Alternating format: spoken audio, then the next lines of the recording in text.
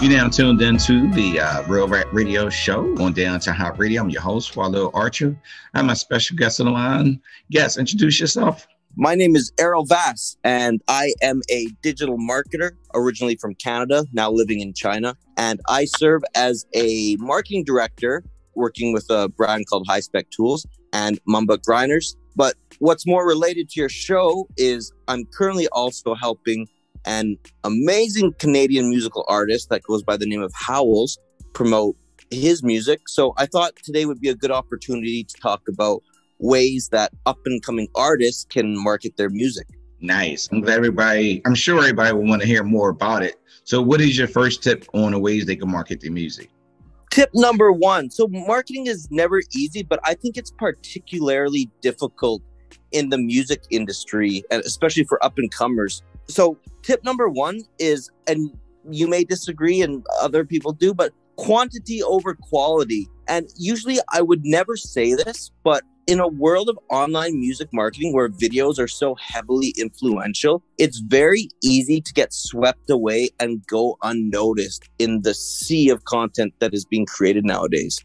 Now, if you can get someone to listen to your song on YouTube, like whether they like it or not, after they listen to your music, the YouTube algorithm is going to suggest more of your content, which puts you in a good position for more listens and views. And that also holds true on other platforms. So I'm not saying produce a bunch of terrible music. What I'm saying is quantity is really going to help you instead of having just like one good track or one good video. Very good information, because some artists, they rather put up minimum, but the ones that they do put up is the best 5 instead of having more than 5, because it's not to them the best representation of their business or music. Exactly. So I mean, you do always just want to put out your best work, but I mean, nowadays with just the amount of content that's being created, it just isn't enough. And I think a really good example of this, do you remember the rapper Lil B? Yeah, so I mean, he came out with like literally hundreds of music videos, and they weren't the best quality. It was usually just him walking around with his friend filming, but he was able to come out with so much content that it helped him. And not all of his music was really good, but he just kind of overcharged his content, and that really helped him excel. So I think that's a great example. Gotcha. And then with YouTube, with the algorithm, you said once they listen to one of your songs, it'll suggest more to them. Yeah. And especially, so if you have more than just a couple songs on YouTube, if you have a bunch of videos, and it's more likely that YouTube is going to suggest your music. So just having that quantity is really going to help. What would tip number 2 be? Number 2, this is a pretty basic one, is leverage Spotify. So probably the best way to gain mass listeners and traction is to simply sign up for a Spotify artist account, submit your songs, and pray that you get picked up on a Spotify playlist.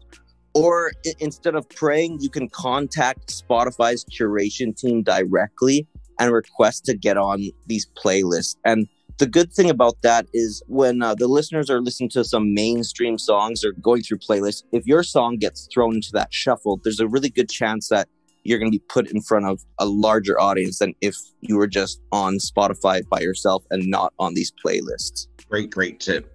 What would you go with tip number 3? Number 3 is, I'd say, do what you're doing now, but scale it.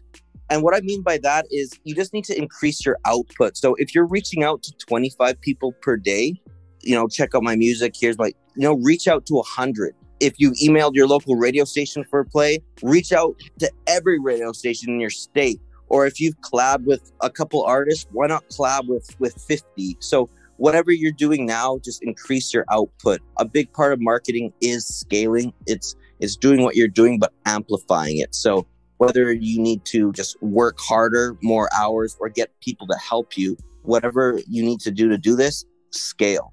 Great advice. And then the next one?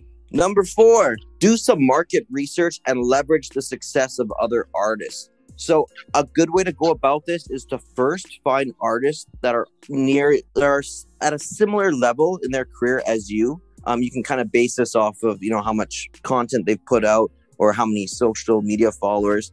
So reach out to these guys, do some collabs, and then kind of look at who's a little more ahead in their career than you are, and kind of reach out to those guys and try to work your way up and that's just a really good way for you to start working with artists who have bigger followings than you and starting to leverage their followings to get some eyes and some ears on your music. And a really good example of this is Lil Peep. I was watching his documentary a couple months ago, and I remember one of his friends saying it seemed like the artist that he really looked up to, it would seem like just months later he'd be on tracks with them. And that's kind of the route that he took. He just collab with people and keep kind of working his way up the ladder. I think that's a really good way for any artist to gather a good following. Any more tips? Yeah, I got one more, and that's to focus on building your infrastructure. So build your team. And whether you're marketing in music or marketing in any other industry, marketing takes a lot of work. So artists focus on making music, creating a product, and it's in a very competitive marketplace. So you'd be very smart to set up a team. So ask a friend or pay someone to run your social medias for you. Find someone to do emails for you, such as like emailing radio stations or podcasts.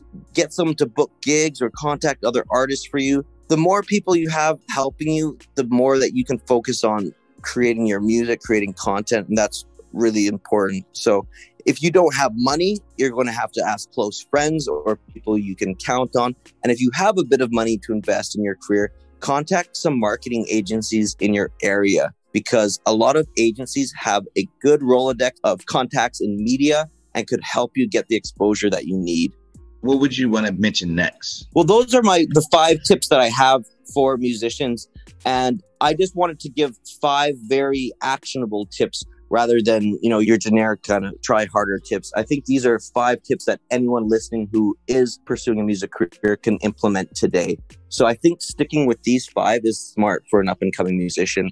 Now, how long have you been in the business? I've been in digital marketing for about 6 years. My main experience has been in industrial products, B2B, and I've also always been interested in music. So I do like to help out with musicians as well, marketing themselves, whether that's, whether you're working in marketing for a company or working in marketing for a personal brand.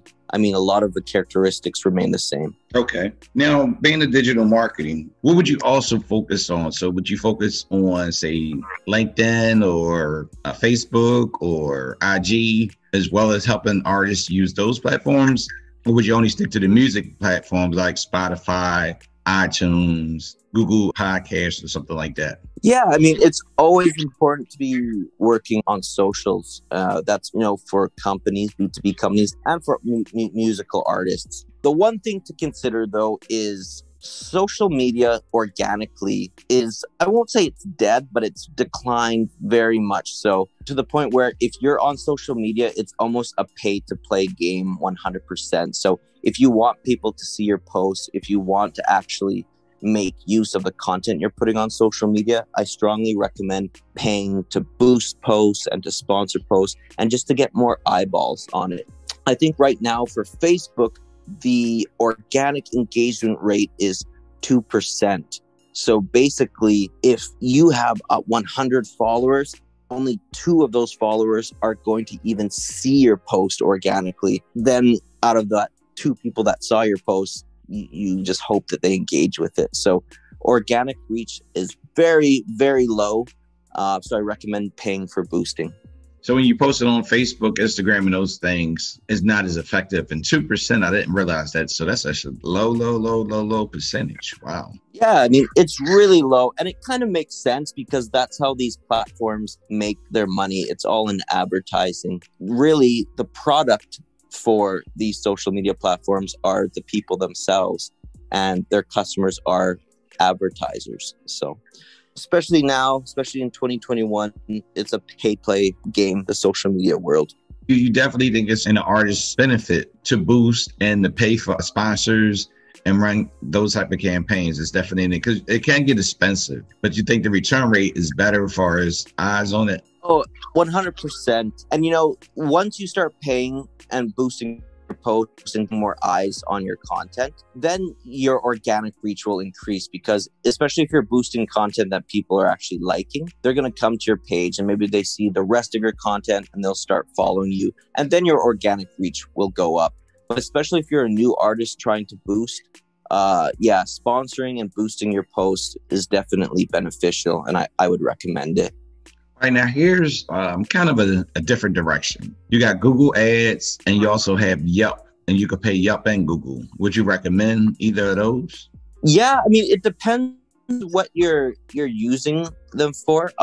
Let's say if you are a musical artist with a competitive name, for instance, the musical artist that I work with in Canada, his name is Howells, and there also happens to be a classical musician who went by that name. So when people are searching up this band's brand name, Howells, it makes sense for them to pay for his band to kind of be at the top of the search rankings, or else people are just going to find the classical musician. So it really depends on the competitiveness of your band name. Another situation where you could use Google Ads or Yelp would be if your band is open for booking. So, I mean, let's say you are in the downtown Denver area, and when you want to target someone who's looking up bands to book in downtown Denver, using Google Ads, you could get yourself to the top and book yourself more gigs. So I think it would really help for live shows.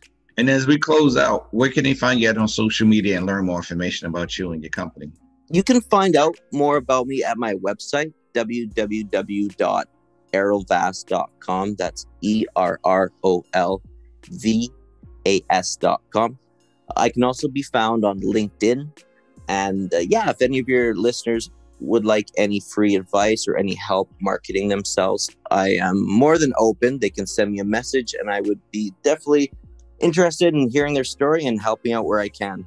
And final thoughts before you go.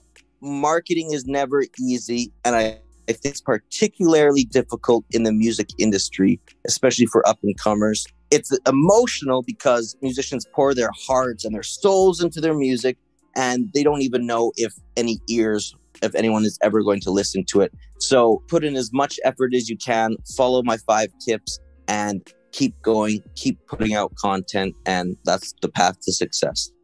Thank you. Great information. Thanks for calling in today. All right. Thank you very much. My pleasure.